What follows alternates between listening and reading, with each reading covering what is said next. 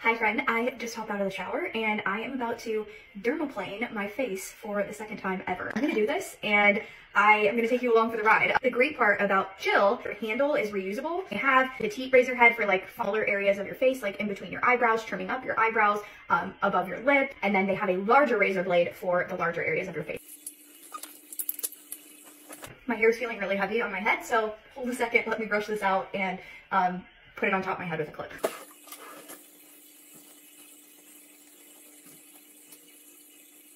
Much better. Amazing thing about Jill is that if you do the subscription, you get these oil wipes. You take this facial towelette and you wipe it all over your face, and that's going to be like your oil that you use to shave the hair or dermaplane the hair off your face. Remember this last time feeling just like so good. Feels amazing. Ahead of time, I did wash and exfoliate my face. Out of this little pack, I have like a big razor blade and then a petite one. Like I said, you guys, I am no expert. I'm going to start with the petite, but Jill seems to make it like really easy. I have very sensitive skin, and so the last time that I did this, I was totally fine. I didn't like break out or feel over irritated. It was totally fine. Jill, if you're watching this, like, give me some tips. Am I doing this right? I'm in a fluffy brow era. I'm in a fluffy brow era, so I'm not getting too close. I just honestly am trimming up like hairs that I would usually pluck.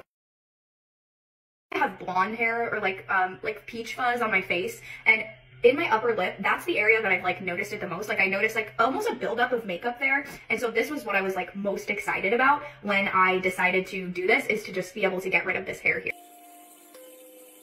After the fact, my face is just gonna like feel like a dream. I was shocked like how good my face felt after. Go in on some of the larger areas of my face. Last time I felt like I didn't like put enough pressure, so I'm gonna like get a little braver this time. Like,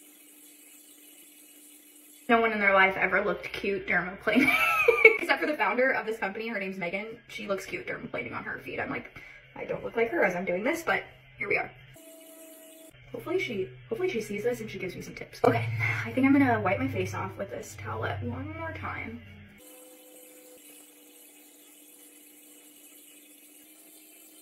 I think I'm gonna call it good. I'm gonna cleanse my face and I'll come back and show you what it looks like. Okay, nice, fresh and cleansed.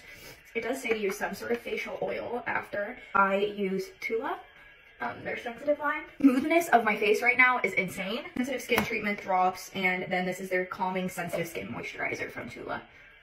Oh my gosh, feels like a dream.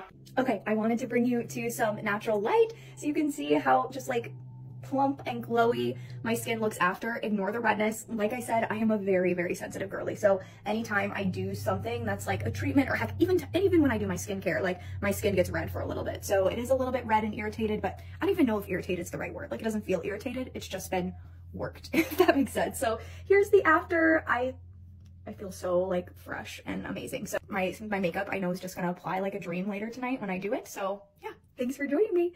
I hope that this was fun to watch.